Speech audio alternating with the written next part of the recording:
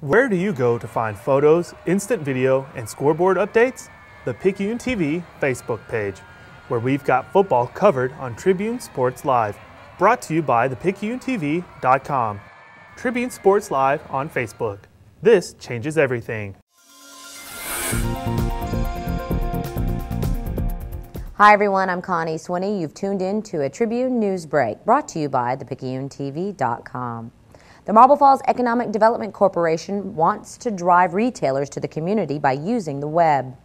The city agency is charged with economic growth. Officials believe prospective businesses should have a window into the community through an updated interactive site. It is better integrated with social media. We can't leave that stuff off of our sites, and so there's so many people who shop communities before ever picking up the phone or coming and by for a visit. They're using the internet, and we need to make sure that we're putting forth our best foot on the website to make sure that it's impressive enough on its own that it will make people want to pick up the phone or come by for a visit and learn more about the community.